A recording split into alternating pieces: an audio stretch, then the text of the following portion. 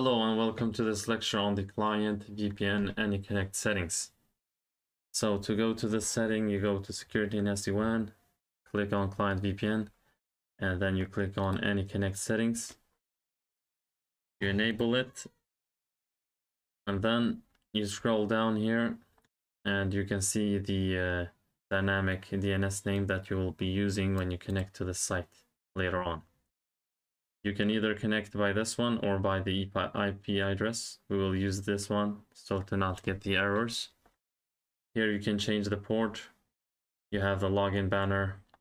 You can change that if you want it customized to something else.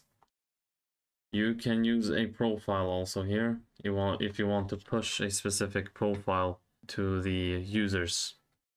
We will not use that today, so we'll leave it as disabled. So let's go to authentication and access. Here for security reasons, you could use a Radius server or Active Directory. I don't have them set up right now, so I will use my Meraki Cloud authentication. And this will use your own username password, which you use when you log into the Meraki dashboard. And then we have the AnyConnect subnet. Here you can use anything that you wish to use. Make sure it does not conflict with other internal networks that you are using. And then here you can choose, you can specify if you have a DNS locally, which you want to connect your users to, or if you're fine with using a Google public DNS. Then we have the client routing. And here we can, as you see, send all the client traffic through the VPN. This will route all your traffic, even the internet traffic, through the VPN. So if you don't want to do that, if you want to split the traffic, if you want to only send traffic for example, the internal networks or some networks that you have in your Meraki dashboard only, then you can use only send all traffic except traffic going to these destinations, or you can use only send traffic going to these destinations. So I can choose this one, which will make my AnyConnect VPN only route traffic to, let's say, the 10 network. I will use a /8. You can use a 24 address, 24 subnet mask if you know exactly the networks used. You can actually check that here so that we are a little bit more specific instead of taking the /8. All right, so we don't even have a 10 network here, so we have a 172.16. All right. So let us do like this. Let us take a /24, that will do. Let's go to the client VPN and back to the AnyConnect section here. We did not save those settings, so we can leave them like that. Here we have the subnet, and then we can use only send traffic going to these destinations.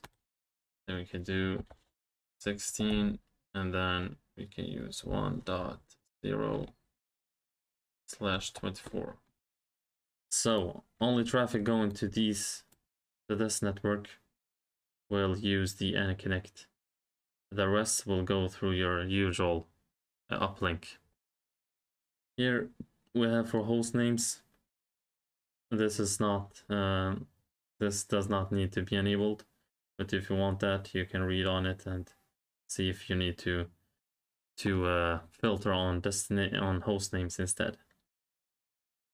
Here we have session timeout. This is a good security measure. Anyways, we can use that for 8 hours, is pretty good, or you can choose 1 day, depending on the number of users. Group policy, you can create a group policy and assign it to the users. And then what you want to do here, you just add a user. As you see, I'm already added here. But what you want to do is just add the email, password, authorized, and then click on save. After that, after you have installed this package, You just copy this and just, I have the AnyConnect here, I think, or the secure client even. So I'm just going to paste that in here and I will connect. Let's see, cannot connect server. Please verify server address activity. All right, am I on the right? Yes. For some reason it does not like me sitting on. There we have. Let's add the password. And we're in. All right, so as you can see here, we have 7 hours, 59 minutes left. You can also check the route details. As you see, we used the Google DNS, so it will by default use the 8.8.8.8 and 8.8.4.4/32, and then the one we specified here. The rest will use our internet. So as you see, we have the split include here. Here is our address. Let's try to reach these addresses that are here, that we have on our inside here. Okay, so let me try to ping them now. 1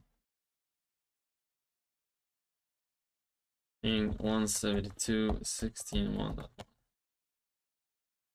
Great. Then we have ping 172.16.1.129. And now we will disconnect the VPN. Let me do a continuous ping and I will disconnect this, and you will see that we will not get any replies there.